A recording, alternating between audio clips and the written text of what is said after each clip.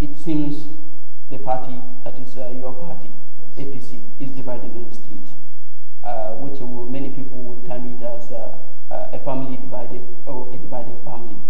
How do you think that will work for the party? I think I also have to correct you. We are not really divided. But there are two chairmen.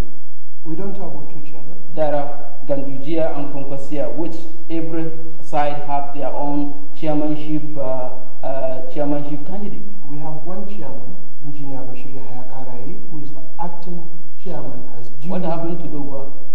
If you allow me to answer, then perhaps you'll be able to know what happened to him.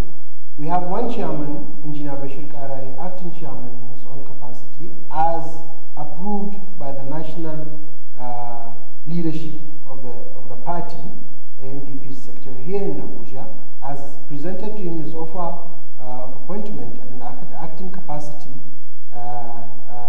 recently, you understand? And as such, that puts to end any skirmish that has been ongoing in terms of the leadership of the party.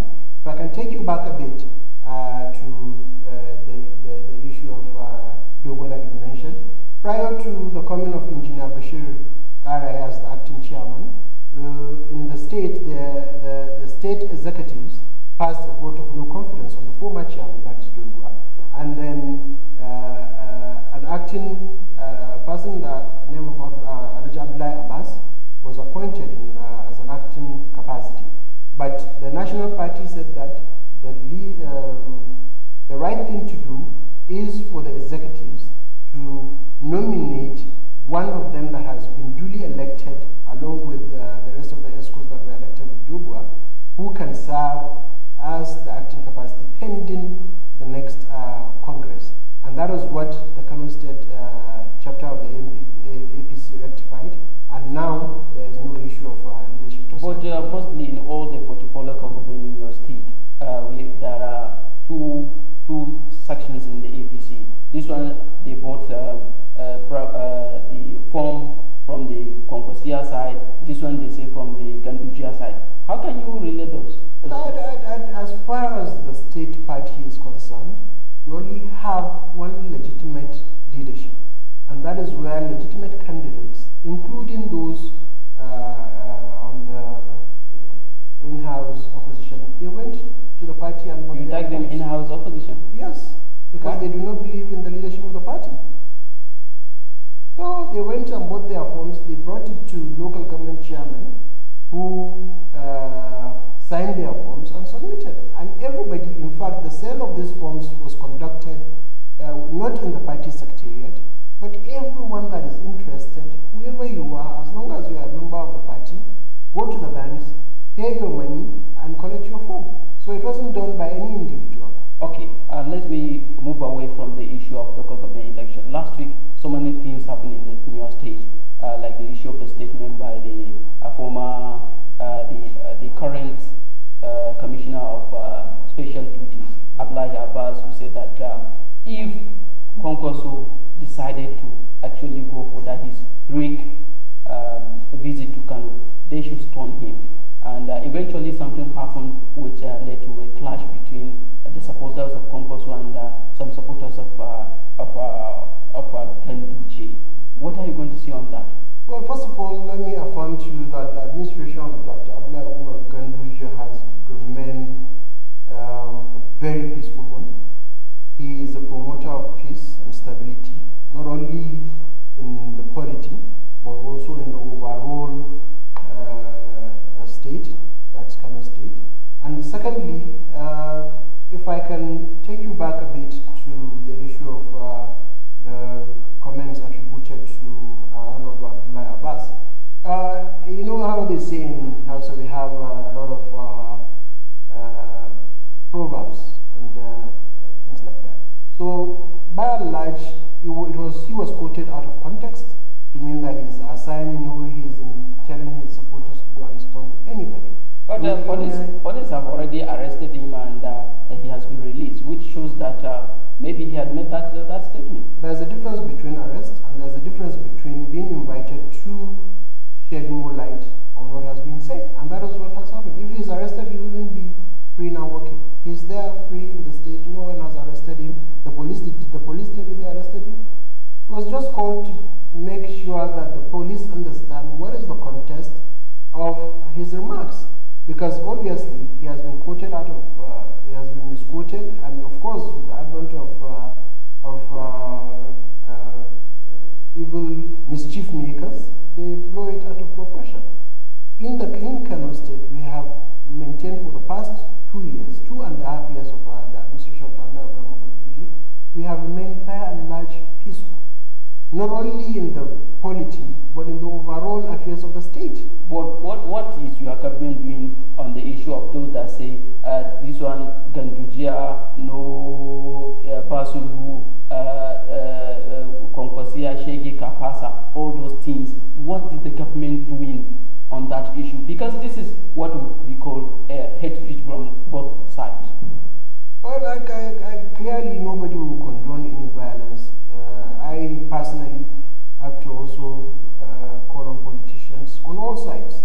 On all sides, you understand? Nobody is exempted from remarks that are inflammatory. But the bottom line is that people need to understand that everyone has a right to express his opinions. But most importantly, the way and manner you express and pass your message should be taken into account. So all I have to say is that the government does not condone it, and we are appealing to everybody. Everybody, let us not be sentimental in terms of the way and manner we go about our constitutional right of participating in elections and politics and what have you. The most important thing is that everybody, not just within APC, but in PDP and other parties, even those that are observers, you know, the way and manner you pass your message is paramount. You understand? And that is what we are appealing to everybody. Quickly, before, as our time is running, there are allegations that Abdullah Gandujiyya is a sectional leader in Kano State. How true is that? How? Because many people say that his appointment is largely from the north and central. I understand. Because he was elected with the highest, one of the highest votes in recent times that any governor has won election in the state. So to claim that he is a sectional leader, it doesn't even count. Because what was the votes of his opponent in Kano State? The gap, the disparity between the two of them cannot even. I mean, the issue of appointment. The issue of appointment is that appointments are spread evenly. Of course, you might have, due to one reason or the other, because there are a lot of political considerations when you are making appointments. By and large, you have to try as much as possible to accommodate as many groups as possible to understand, to form a government. You understand? So, to me, I think this is one of the most liberal government in terms of appointment. You know, don't forget, we only have... In Kano State? Yes, we only have 14 commissioners. Out of the 14 commissioners, we have 44 local governments. So there's no way you can be able to divide the commissioners that we have into the local governments that we have. But the other appointments, advisors, senior special assistants, and what have you, are there to complement those areas that are lacking on. And lastly, what assurance would you give the Kano State indigents or residents in terms of a peaceful local government election? Because we know what happened in Delta State, and this feud between Gandujiyya and Konkwasiya is threatening the peace of Kano State. Well, for us in the administration of Gandujiyya, we have been peace-loving administration. We have preached that. We have just a week ago, we had the second interfaith and community leaders conference, where we brought in both the leaders of the Christian and Muslim communities, as well as other non-indigenous that are resident in Kano, just trying to promote peace and stability in Kano, and not just within this, but we also extend it to other avenues of the state. So what I want to say is that people, if anybody from Kano that is listening to me, you know, Kano is much more important, it's bigger than any individual. So So make sure that nobody asks you to go and engage in things that are violent, in things that are going to turn the state around. We have gone a long way since the coming of this administration to be able to develop the state in terms of infrastructure, and as such, we should be able to maintain it. We should not go back to those days of vandalism, of political thuggery, and all that. I call on everybody from Kano listening to me, do not engage in that. Anybody that tells you to engage in violence, start with him. All right, thank you very much, Salihu Tonku Yakase, who has been the Director Media to Kano State